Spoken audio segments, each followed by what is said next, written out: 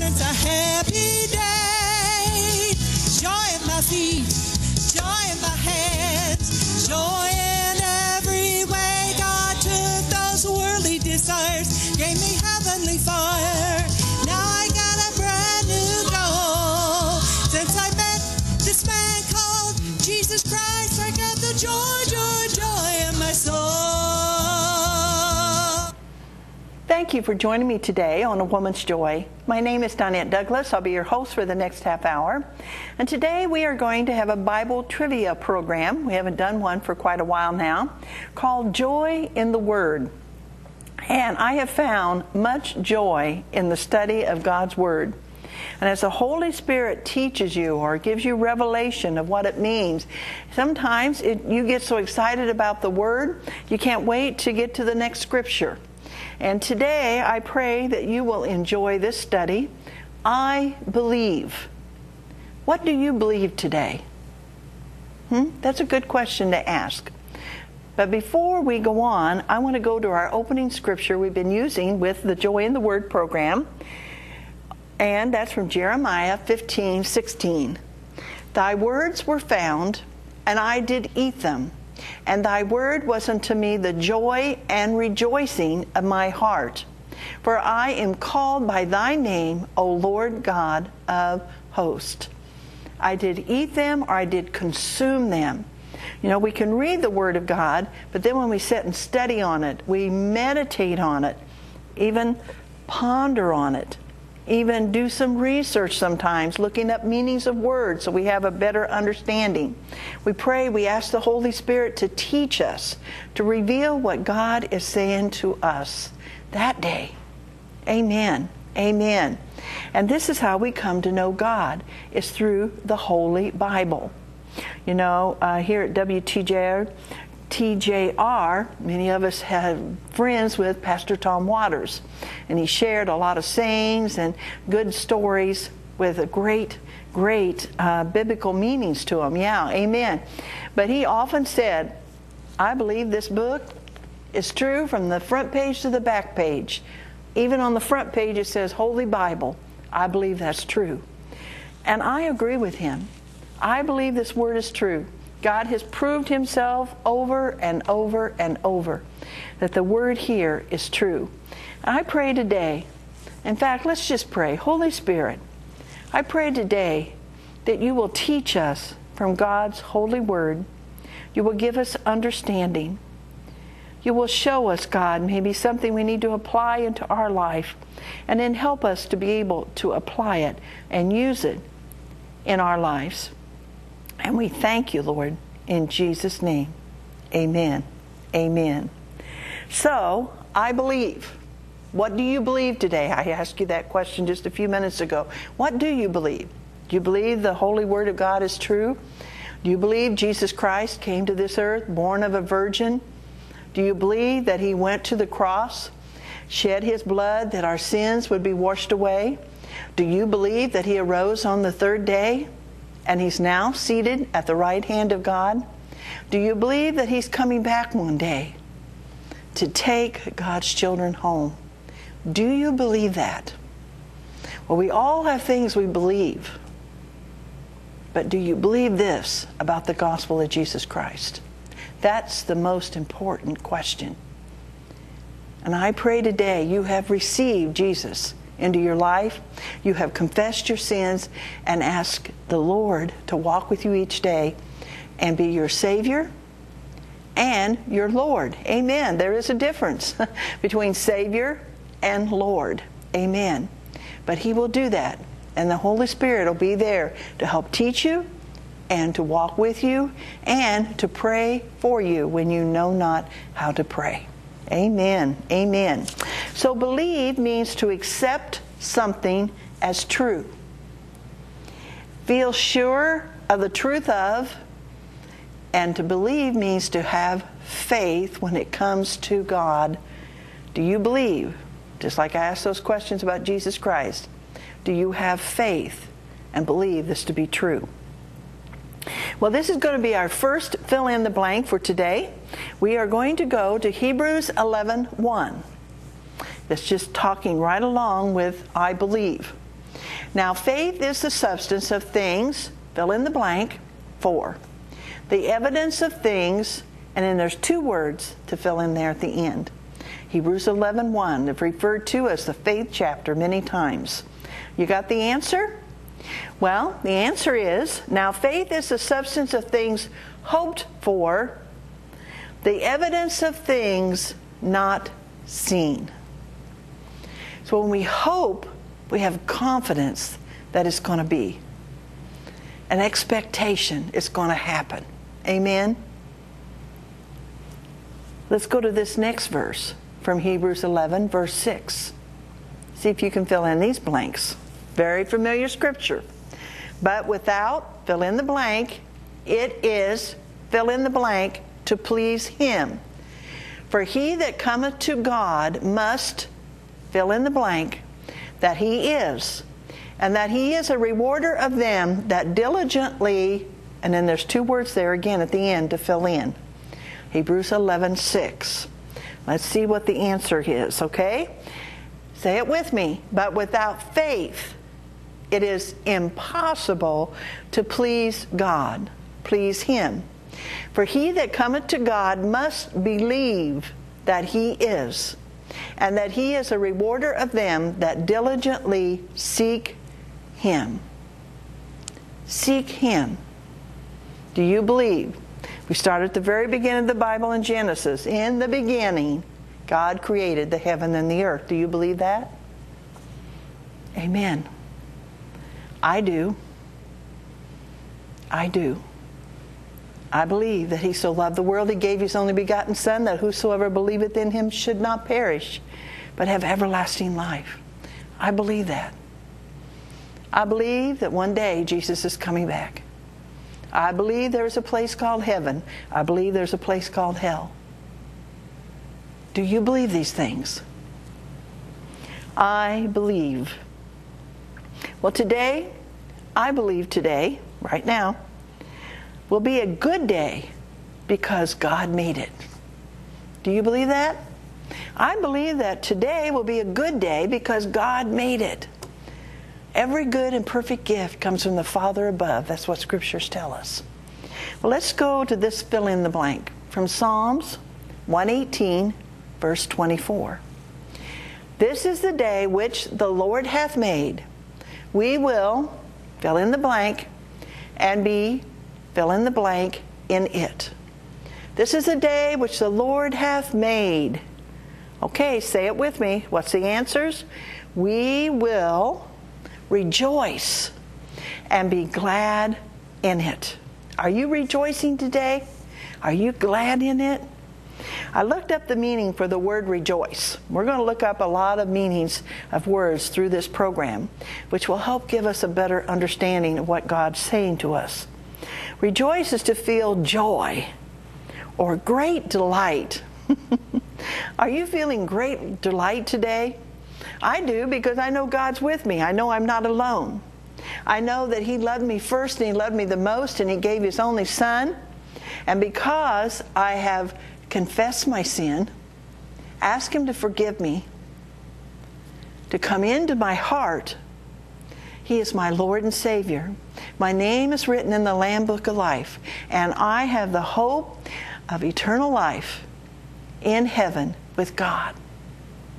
That's what I rejoice about. I rejoice about God, what He's done in my life and for me.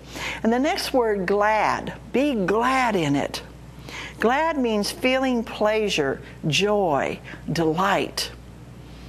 You know, we rejoice and are glad at a lot of things in this world. Somebody wins a big prize, they rejoice and they're glad. You go to an athletic event and your children or grandchildren are in it and they hit a home run or make a touchdown. We're rejoicing, we're glad in it. But as God's children, are we rejoicing and are we glad in Him? I've seen some pretty sad faces around sometimes. And I'm guilty too. Because sometimes we can get our eyes off of God, onto ourselves and onto the situation around us, and that joy leaves us. So we need to keep our eyes focused on God. Amen. And remind ourselves, I believe today will be a good day because God made it. Amen. Amen. Well, let's go to our next fill in the blank. I believe I have all I need to accomplish His purpose in my life. And we're going to use 2 Peter 1:3.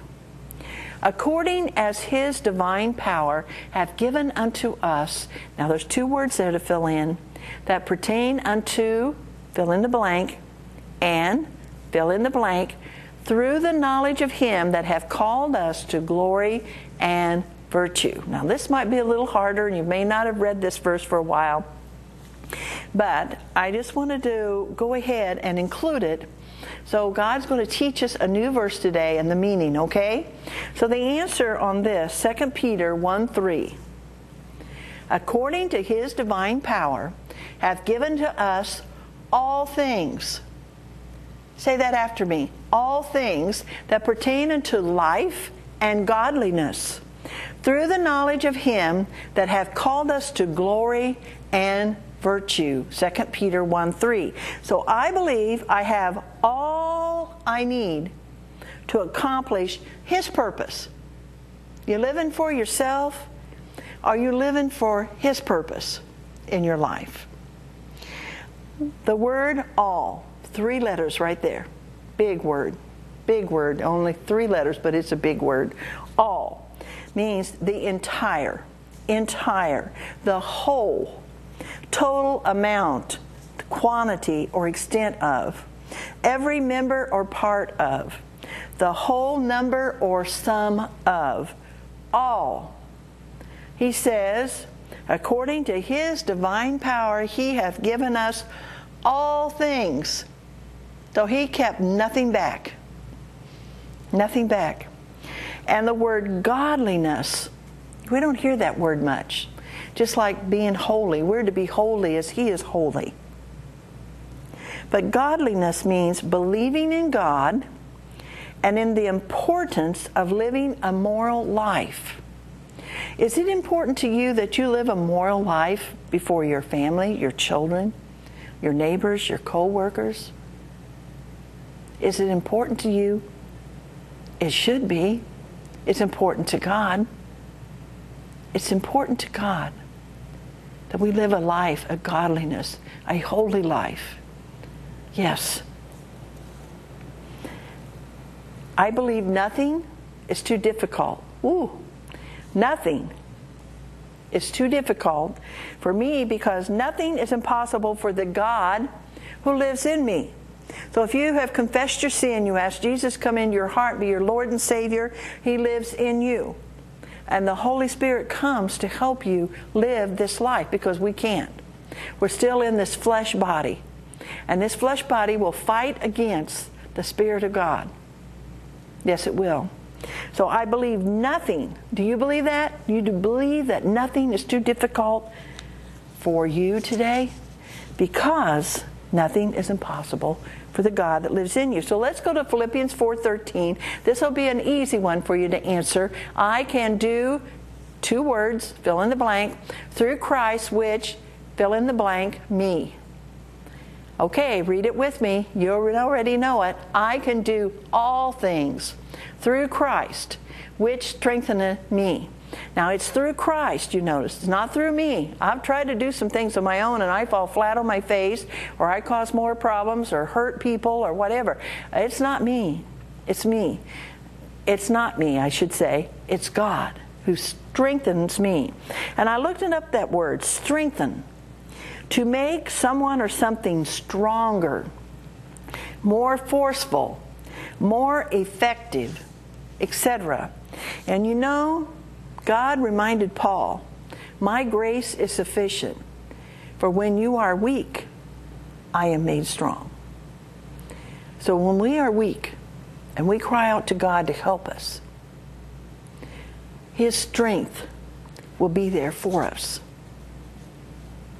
Anytime we cry out to God and ask Him to be there and help us, His strength will be there for us. God is for us. He's not against us.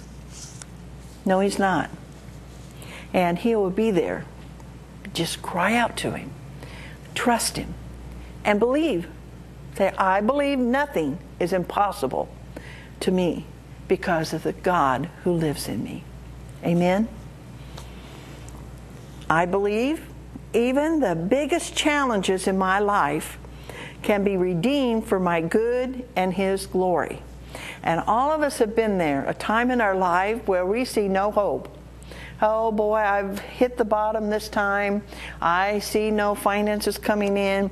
I'm physically, my body is just broken down. I don't see where anything good can ever come. And you know what happens? When we trust God, when we pray and pray the prayer of faith and we trust God and let Him take us through that storm, wow. Let's go to Romans 8:28 and see what it says. Our next fill in the blank.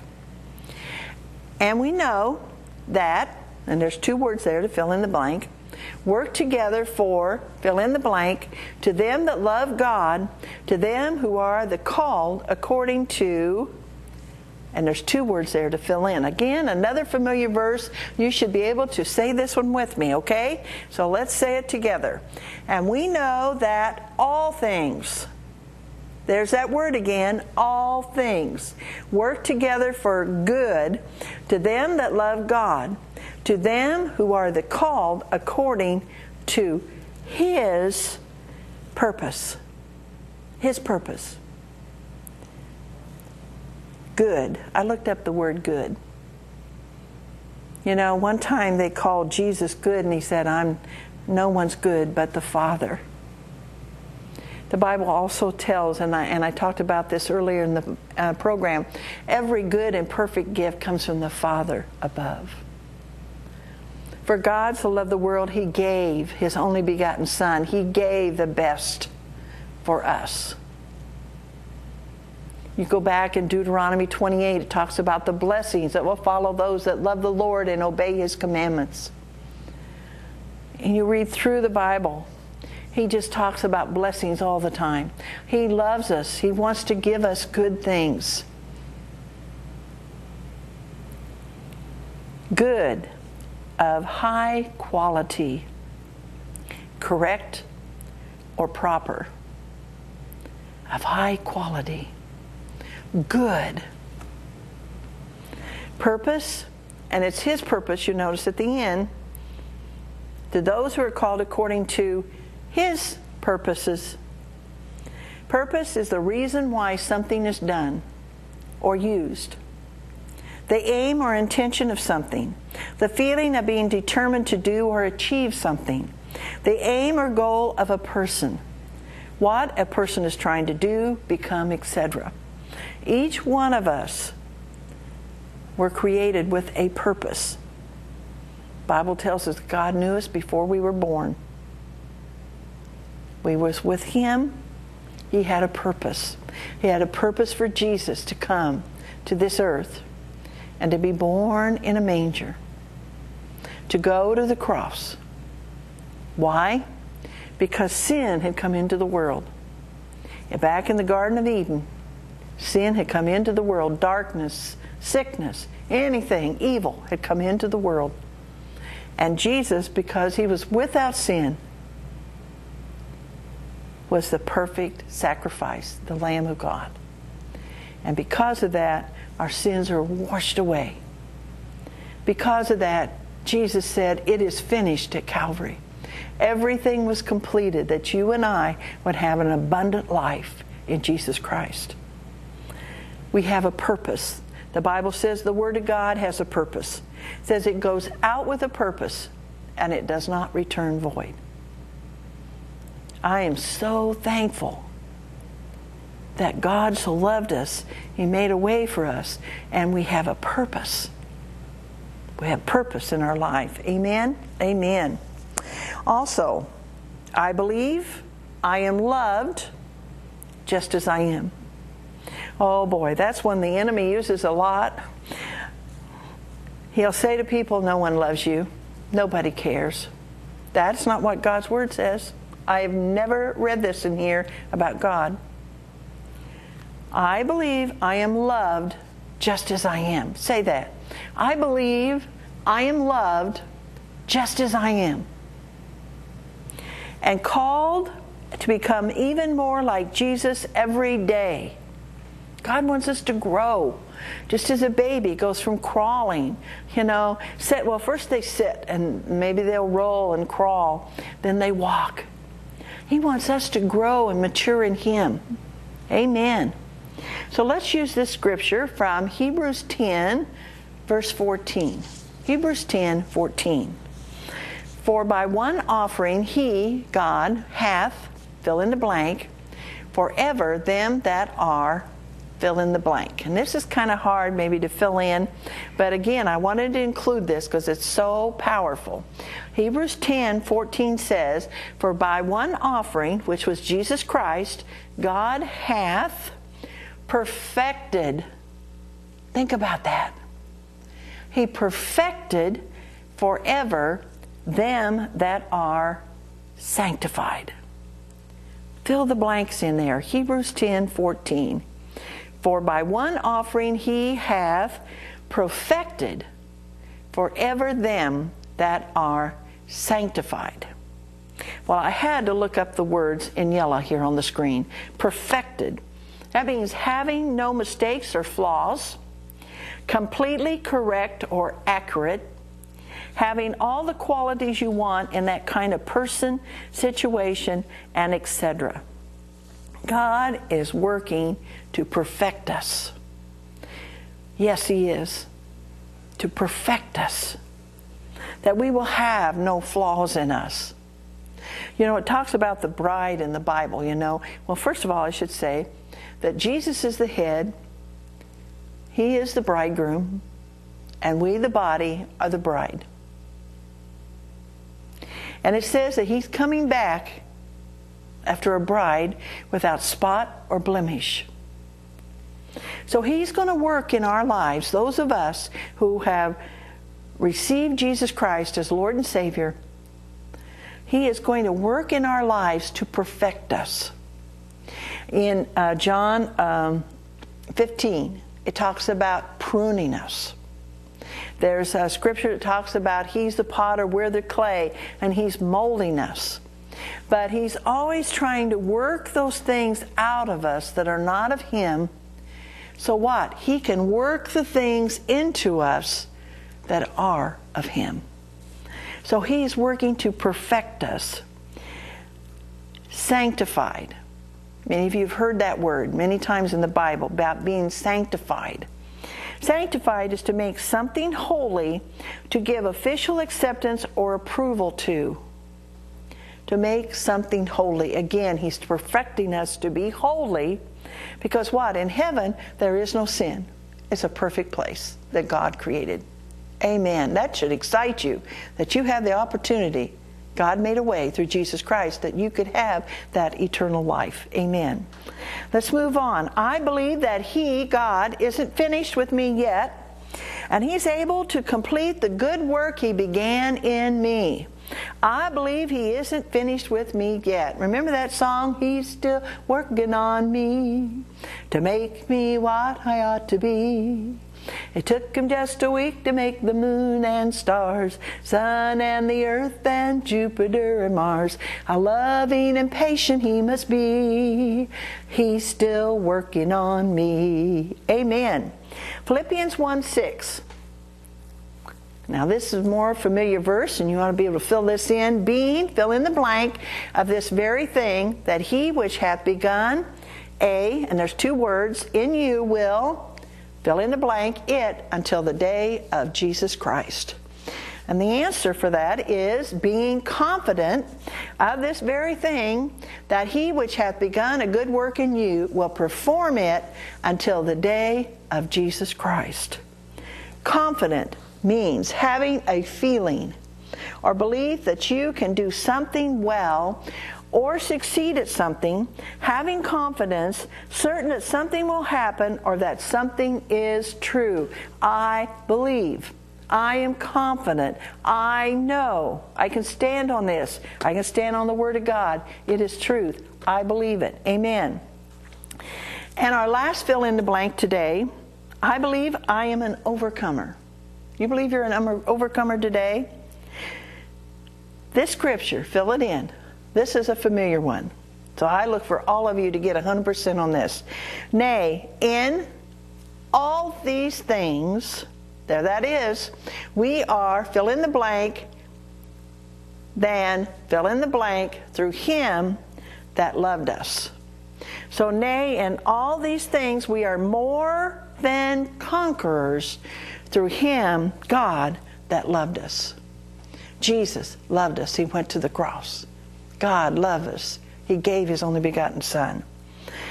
I believe I am an overcomer, more than a conqueror, and nothing will keep God from carrying out his plans. A conqueror means to take control of, through the use of force, to defeat someone or something, through the use of force, to gain control of a problem or difficulty through great effort. Well, we can be conquerors because of the finished work at Calvary. Because God loved us, he gave his only begotten Son, that whosoever believeth in him should not perish, but have everlasting life. For God did not send his Son into the world to condemn the world, but that the world through him might be saved. And because Jesus defeated death at Calvary, we are victors. Jesus was the victor. We are victors because of God's great love, because of Jesus. Amen. Amen. So in Romans 8:32, I want to read this real quick. We're going to go out on it. Romans 8 is one of my favorite chapters in the Bible. I read it so many times. It's ministered to me so many times. And I'm going to start with verse 32. He that spared not his own Son, but delivered him up for us all, how shall he not with him also freely give us all things? Who shall lay anything to the charge of God's elect? It is God that justifieth. Who is he that condemneth? It is Christ that died, yea, rather, that is risen again, who is even at the right hand of God, who also make intercession for us. And I'm going to go down to verse 37. Yea, in all things we are more than conquerors through him that loved us.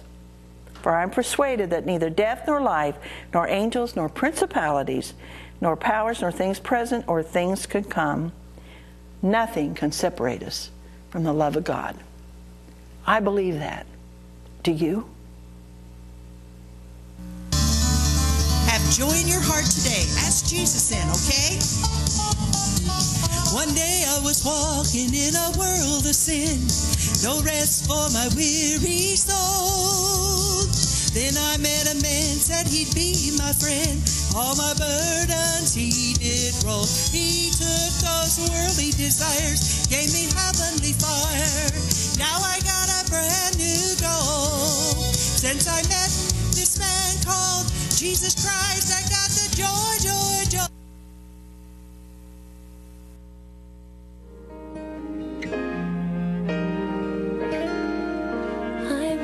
Across the desert, I would swim across the sea, I would fight 1,000 armies, if that's what God asked of me. I would climb the highest mountain,